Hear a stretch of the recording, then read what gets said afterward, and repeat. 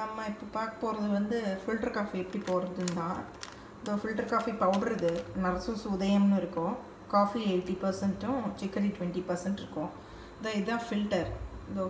இது கீழே ஒரு பார்ட் இருக்கும், இது வந்து மேலே ஒரு பார்ட்டு. இந்த ஹோல்ஸ் இருக்கும், இப்படி இது எப்படி இருக்கும். இதை வந்து இப்படி ஃபிக்ஸ் பண்ணிடணும். இது மூடி. ஓகே, நான் இப்போ வந்து எப்படி காஃபி போடுறதுன்னு சொல்கிறேன். இதுதான் இது ஃபில்டர்.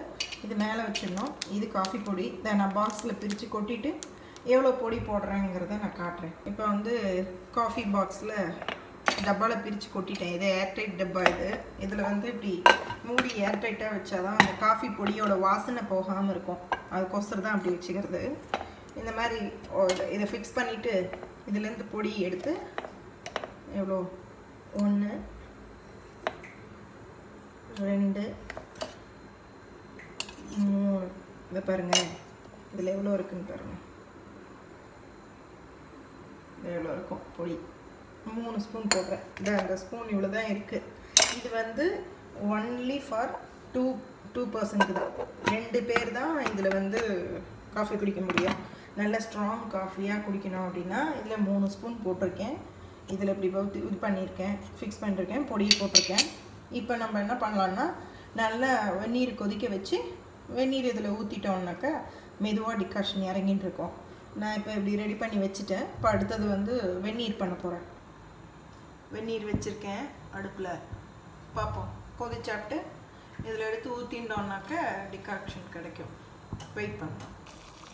இது பாருங்கள், தண்ணி வந்து இந்த அளவுக்கு கொதிக்கணும். கொதிச்சுட்டு இருக்க நான் அடுப்பை ஆஃப் பண்ணிடுறேன். ஆஃப் பண்ணிவிட்டு இதில் வந்து இப்படி கொஞ்சம் சுற்றி ஊற்றணும். இப்படி இப்படி இப்படி சுற்றி ஊற்றிட்டு விட்டுடலாம். விட்டுட்டு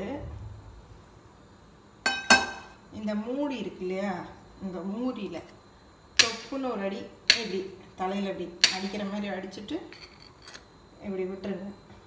அது பாட்டுக்கு மெதுவாக இறங்கும். ஒரு 5-10 நிமிஷம் ஆகட்டும். அது பாட்டுக்கு இறங்கின்னு இருக்கட்டும். இப்போ வந்து டிகாஷன் வந்து தண்ணி ஊற்றியாச்சு, பொடி போட்டு கொதிக்கிற தண்ணி இதில் ஊற்றியாச்சு. மெதுவாக அது இறங்கிட்டு இருக்கட்டும். அதுக்குள்ளே நம்ம பாலை வந்து சூடு பண்ணுறோம். இது வந்து ஏற்கனவே நான் வந்து காய்ச்சி ஆற வச்சு ஃப்ரிட்ஜில் எடுத்து வச்சுருந்த பால். அதனால் இப்போ பாலை சூடு பண்ணால் போதும், பொங்கோட தேவையில்லை. பட் காய்ச்சாத பாலாக இருந்தாக்கா நீங்கள் பொங்க விட்டுட்டு அதுக்கப்புறம் அதில் டிகாக்ஷன் மிக்ஸ் பண்ணி சர்க்கரையை மிக்ஸ் பண்ணி காஃபி போட்டுக்கலாம். நம்ம எப்போவுமே காஃபியில் முக்கியமாக டிகாக்ஷன் வந்து ஃபஸ்ட்டு திக்கான டிகாக்ஷனாக இருக்கணும். செகண்டு பாலும் திக்கான பாலாக இருக்கணும்.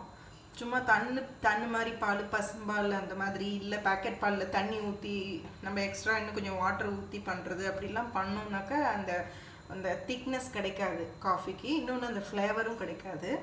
அதனால் நீங்கள் இப்போ நான் வந்து வீட்டில் வந்து பால் வாங்குகிறேன், மாட்டுப்பால் வாங்குகிறேன். அது நல்லா திக்காக கிடைக்கும். ஸோ அதோட பால் இது. ஆக்சுவலி நம்ம 2 காஃபிக்கு தான் நான் டிகாக்ஷன் போட்டிருக்கேன். அதனால 2 காஃபிக்கு உண்டான பால் மட்டும் இப்போ சூடு பண்ணிட்டு இருக்கேன். இது நல்லா சூடு ஆகட்டும். சூடானதுக்கப்புறம் அதுக்குள்ளே இது சூடாகிறதுக்குள்ளே கண்டிப்பாக டிகாக்ஷன் இறங்கியிருக்கும். இதை நான் காட்டுறேன் எப்படி இறங்கியிருக்குன்னு. இதை பாருங்கள், இதோ இவ்வளோ இறங்கிடுது. இன்னும் இவ்வளோ தான் இருக்குது. இறங்கிடும் அது. இந்த பால் சூடாகிறதுக்குள்ளே அது இறங்கிடுதுன்னா நம்ம காஃபி கலந்துடலாம். பால் இங்கே சுட்டுருக்கு, காய்ச்சின்னு இருக்கு. பால் சூடு ஏறட்டும். டிகாஷன் தான் இங்கே இறங்கின்னு இருக்கு. இதில் வந்து இவ்வளோ தூரம் இறங்கியாச்சு. இறங்கட்டும். 2 டப்ரா டம்ளர் எடுத்து வச்சுருக்கேன்.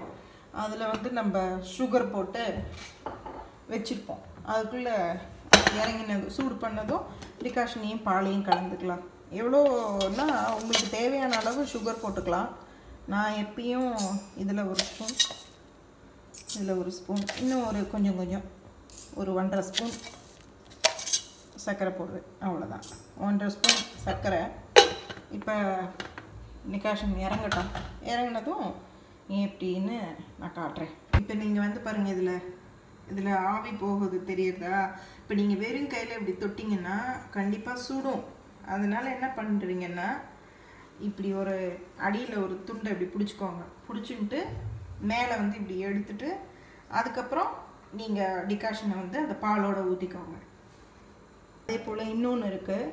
இதை இப்படி நீங்கள் கையில் எடுக்கும்போது என்ன ஆகும்னா இதுலேருந்து இந்த மேலே அந்த டிகாஷன் வந்து சொட்டும் இல்லையா, அது நீங்கள் பக்கத்தில் எதுவும் இந்த மாதிரி ப்ராப்பராக பிளேட்டோ இல்லை வேறு ஏதாவது கிண்ணமோ இல்லாமல் வச்சுருந்தீங்கன்னா அந்த டிகாஷன் கீழே சொட்டும்.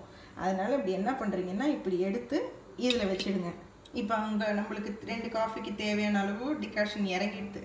ஸோ அதை என்ன பண்ணலான்னா இந்த இந்த இந்த பால் காஞ்சிடுது, இதை ஆஃப் பண்ணிடுறேன். ஆஃப் பண்ணிவிட்டு அதோட மிக்ஸ் பண்ணிடலாம். இதோ நான் வந்து இப்போ இந்த டிகாஷனை வந்து ஆஃப் பண்ணிட்டேன், அடுப்பை ஆஃப் பண்ணிட்டேன், அடுப்பு எரியல. இந்த டிகாஷன் இதில் ஊற்றிட்டேன். இந்த பாருங்கள் காஃபி எப்படி திக்காக இருக்குன்னு, நல்லா இப்படி தான் இருக்கணும். இது அப்படியே காஃபி வந்து டிகாஷன் ஊற்றினதுக்கப்புறம் நீங்கள் ஒருபோதும் வந்து ஹீட் பண்ணக்கூடாது, ஃபயரே கொடுக்கக்கூடாது.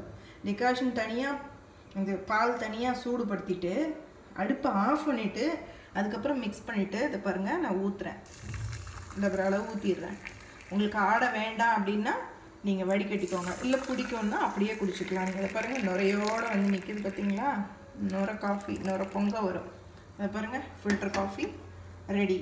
இப்போ நான் இதை மீதி என்ன பண்ணுறேன், இதையும் எப்படி எடுத்து வச்சுட்டு இதை பார்த்தீங்களா, இதுக்கு தான் சொன்னேன், இது சொட்டின்னு இருக்கும்.